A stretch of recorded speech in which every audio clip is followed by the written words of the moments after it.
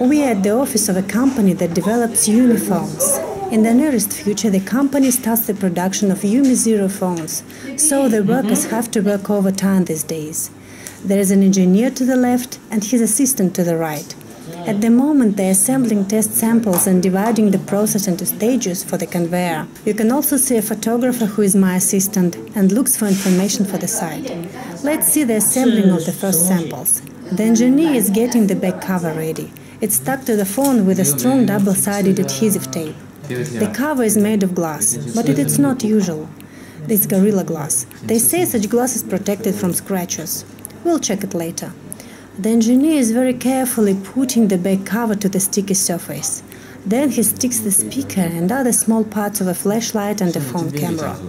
He checks everything and puts the phone aside.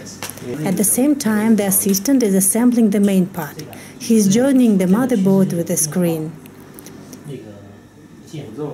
First, he sticks the double-sided adhesive tape.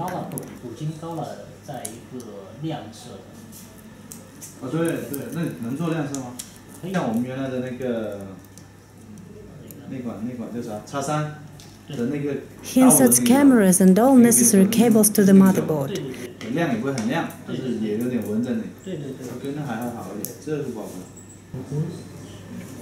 If something is not very accurate, he corrects it. After that, the board is put to its place.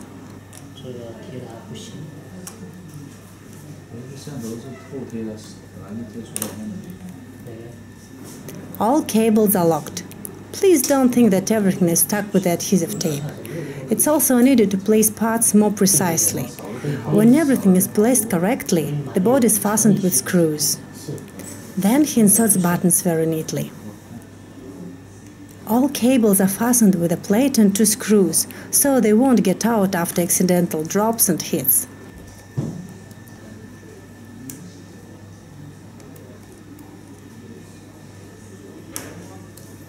One more board is inserted to the phone. It's connected to the main board with a cable. The cable is additionally locked.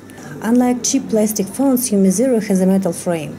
It's an experimental batch, so the engineer thoroughly examines aluminum frame, as in first batch there are often flaws. Everything looks okay.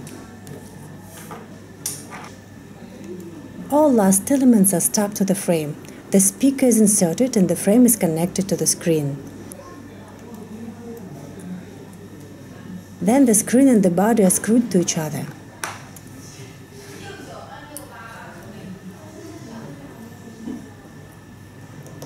The battery is inserted into the phone and additionally fastened with a special adhesive tape.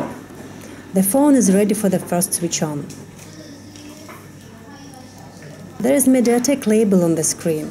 That's raw firmware provided by the SoC developer. In the final version of the phone, there will be labeled UMI instead of MediaTek. Final look while the phone is loading. After that, main functions are checked. Both cameras, calls and speakers.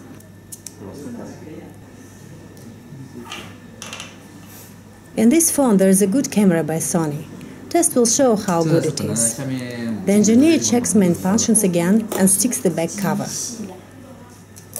In this model it's stuck just with adhesive tape. But don't worry, it won't get unstuck after the first fall. He presses gently and that's all. The phone is almost ready. The last thing to do is to stick the glass of the camera. For the first time, everything is done slowly and not very neatly. But it's not developers, but robots on the conveyor who will assemble the phones. One more test. Call 112.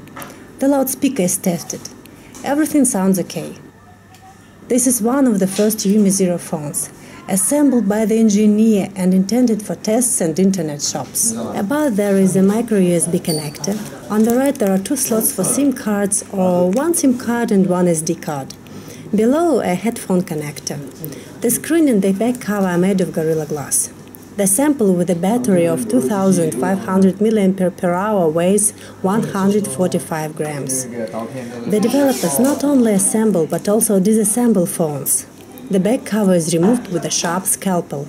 Then they detach the battery and go on doing in reverse order. They disassemble phones to see if it is easy to do it. During the production, workers have to disassemble defective phones or in case of repairing. So the developers think not only about quick and cheap assembling, but also quick disassembling and repair. On the conveyor, assembling and disassembling are much quicker. Every worker has instructions to do a couple of actions. They do them automatically and more precisely. This is the main board of the phone. There are almost no manufacturers in China with a full production cycle. Almost all phone parts are ordered from providers who specialize in them. It's quicker and cheaper. As a result, customers get a product assembled from parts produced in dozens of manufacturers. This is the first crash test. The phone was thrown several times from 2 meters high to cement floor. The screen and the back cover are broken. They're made of glass, you know. How can you scratch Gorilla Glass? The correct answer is with Gorilla Glass.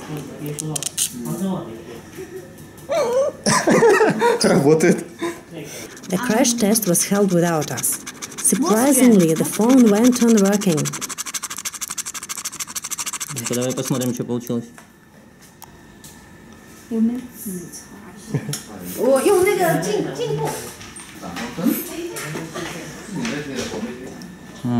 Царапается немножко.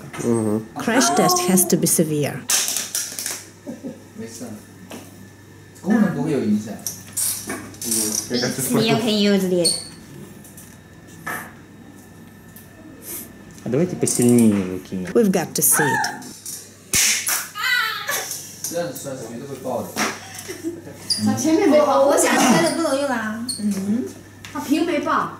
后面不会爆了。It's already killed. OK， 好的吗？ It's already broken. 软件都是还好的，但是要换一个屏，换个屏还可以继续用，应该。